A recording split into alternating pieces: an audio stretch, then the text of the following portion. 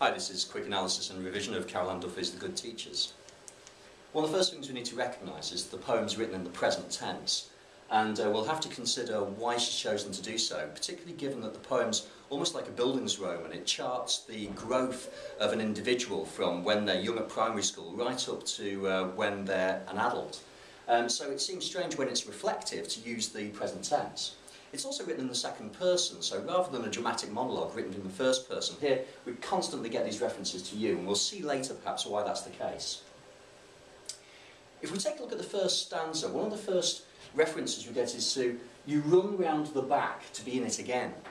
Now, we're maybe not familiar with this nowadays, but certainly in my youth, when we had school photos taken, you would use a panoramic camera, which would start filming over here and gradually scan across all the students until it got to the end. And then you would end up with a nice long shot like this that got all of the school in. That's what Duffy's referring to.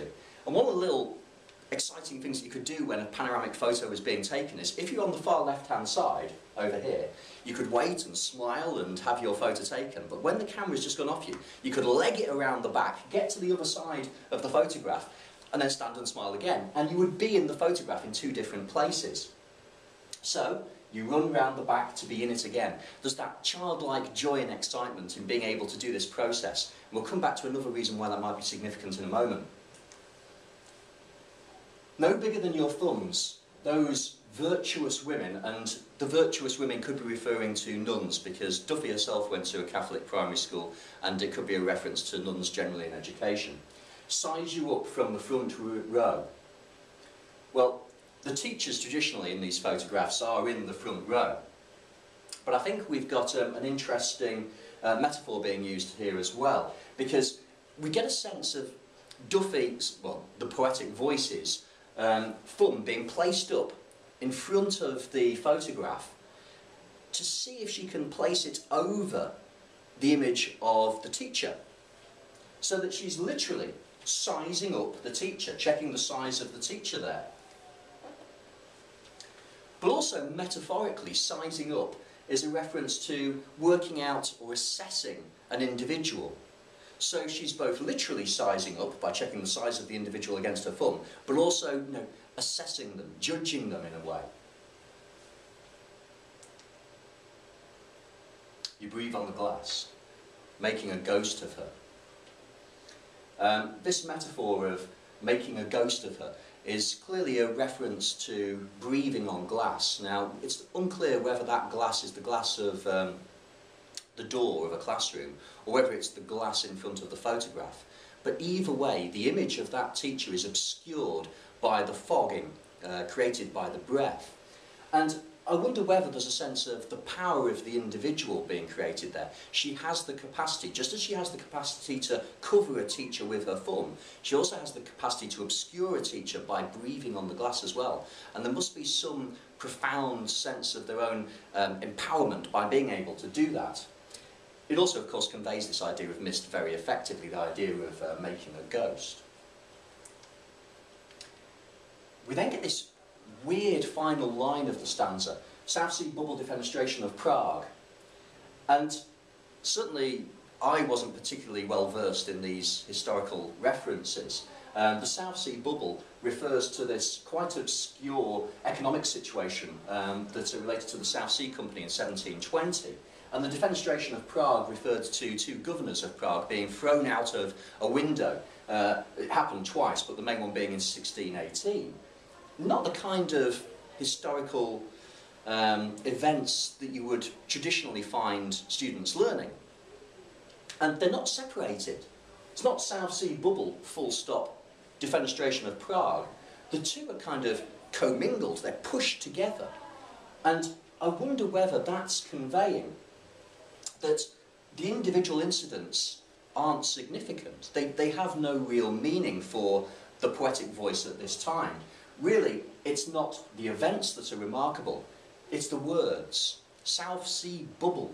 It's just a lovely phrase, South Sea bubble. You've got the sibilants running through South Sea, you've got that predominance of plosives in bubble, and then defenestration.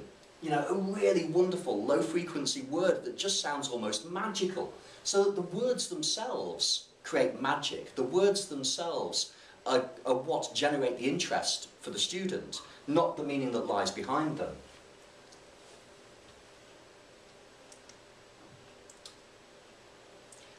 In the second stanza, we move on to Miss Pirrie. You love Miss Pirrie so much. You're top of her class. So much you need two of you to stare out from the year.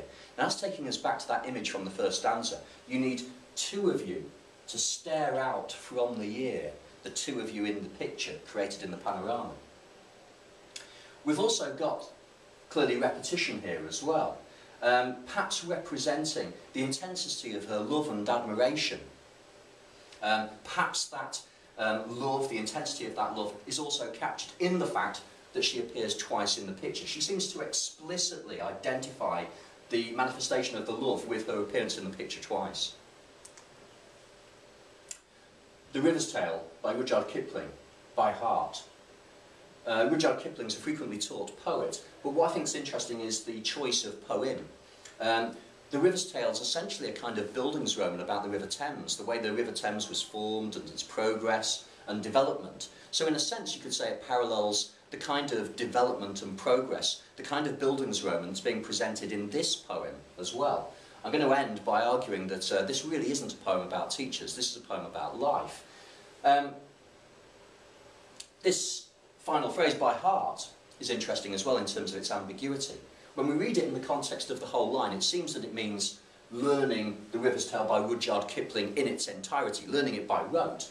But, of course, by heart also has symbolic significance. The heart symbolises love, and given the context of this stanza, it seems appropriate to recognise that she's learned the whole of The River's Tale because of her love for Miss Pirrie.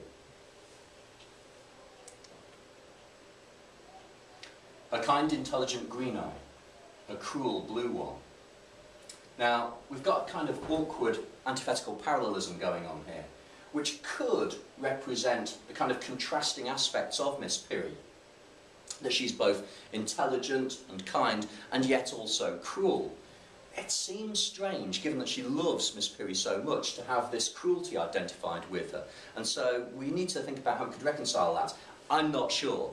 I wondered whether it meant that she was both loving and firm. Perhaps cruel is, you know, a strange term to apply in the context of someone you love, but it could express, you know, an extreme emotional response, the kind of extreme emotional response you tend to get from a very young child. You know, it's I hate this, I love this, and it's that extremity of emotion that's perhaps represented by the choice of the word cruel. When we move on to the next stanza, but not Miss Sheridan, comme on veut appeler, but not Miss Appleby, equal to the square of the other two sides, never Miss Webb, Dar es Salaam, Kilimanjaro. We get this pattern established of giving the name of the teacher, followed by the thing that's taught. Negativities attached to every one of those elements, suggesting there were a lot of these disliked teachers. The good teachers. Now, by this stage, we've probably recognised that the term good teachers is ironic. Teachers aren't universally good, and certainly for the poetic voice, it seems as if there are good teachers like Miss Pirrie, but there are also ones that she almost despises. The good teachers swish down the corridor, and it's that word swish I want to focus on. It means to move with a hissing sound, and it's generally applied to the swishing of a whip or a cane. Now, the cane would be a particularly appropriate choice in this context, because, of course, Duffy's writing about a period when corporal punishment was still used. It was possible to hit students with a cane. You've got clear sibilant sounds within it, reinforcing that kind of whipping or caning noise, but it could also refer to effeminate movement. And I think that might be appropriate here as well, particularly when we get the further description of the good teachers, because it could contrast the way in which the good teachers present themselves in contrast to the virtuous teachers, the nuns, from early in the poem. We see it here, really. Snobbish and proud and clean and qualified. That polysyndetic list. And I'm going to argue that the polysyndeton here kind of unifies the elements. It draws them all together. It also helps to convey the kind of disdain that she holds for each element on that list. You'd normally think of clean and qualified as being positive things, But here, the fact that they're yoked to snobbish and proud undermines their positivity, makes them negative as well. It seems as if the poetic voice is pointing out that these aren't ways of defining a truly good teacher. It doesn't matter if they're clean, it doesn't even matter if they're qualified. The nuns in the primary school probably wouldn't have been qualified, but they could have been caring, they could have been kind, they could have engaged. As we move on to the third stanza, we get this way in which the poetic voice's voice is confused with the voice of the good teachers. And they've got your number. You roll the waistband of your skirt over and over, all leg, all dumb insolence, smoke rings. You won't pass. You could do better. But there's the wall you climb into, dancing, love bites, marriage, the Cheltenham and Gloucester today, the day you'll be sorry one day. It's clear that these highlighted phrases are phrases that she's heard teachers delivering to her. And what I would argue, and one of the reasons why I think the second person pronoun's been used, is that it kind of obscures the distinction between the poetic voice and the voice of these good teachers. And one of the effects of that is to give the sense that the student is accepting their fate. The student's heard, "You won't pass," and they respond to that. They fail because they've been told they're going to fail. And we can't tell if it's the teacher's voice or their own, because we're so used to "you" being used to refer to the I of the poetic voice, but also it's being used to refer to the language employed by the teacher talking to the poetic voice. You roll the waistband of your skirt over and over, or leg, all dumb insolence, smoke rings. That repetition perhaps could reflect the repeated rebellious efforts being made by the poetic voice. And here we've clearly got a sense of time having moved on. Despite the fact we're still in the present tense, time has moved on. We've got these acts of rebellion being linked to aspects of sexuality, of aspects of independence, maturity. Smoking is often conducted by the young to give a sense of their age. And they're ostentatious displays. They're reinforcing a sense of self, a sense of independence, a cutting off from youth, which is going to be a significant thing for Duffy towards the end of the poem. But there's the wall you climb. The wall you climb is clearly a metaphor, and I'd argue that it's potentially a metaphor for ageing, the ageing process, that building's Roman again. These stages of maturing are at first exciting, you know, dancing, love bites, and then we start to move into independence being lost and moving into marriage and the Cheltenham and Gloucester. And it's the Cheltenham and Gloucester that I think is the particularly important and interesting thing here. The fact that she's chosen a parochial building society. It's not like the nationwide or, you know, a national company. The Cheltenham and Gloucester, while it's widespread, has its roots in the parochial, in local areas. And that might give that sense of the fate of the individual being locked to the parochial, being very narrow-minded, very limited, very isolated. And I'd also argue that the asyndetic nature of this structure also, you know, helps to convey the inevitability of the fate of the individual. It's naturally moving from one to the next. Dancing, love bites, marriage, the Cheltenham and Gloucester. It's almost inevitable. It's non-stop. It doesn't even stop for that conjunction.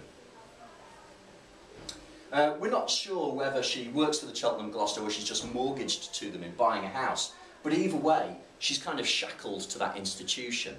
There's real pathos, I think, here, that, you know, by the time we get to this stage of the poem, as we get to the end of the poem, we've reached a point where we've gone from the enthusiasm and excitement of that young child who is running around the back of the panoramic photo to someone who's accepted their fate as yoked to the Cheltenham and Gloucester. Hence, I don't think it's a poem about teachers, really. I do think it's a poem about life, and the way in which, if we're not careful, life can become that kind of inevitable treadmill of drudgery, where the self is lost and you are shackled to an institution or a way of living. Okay, thanks.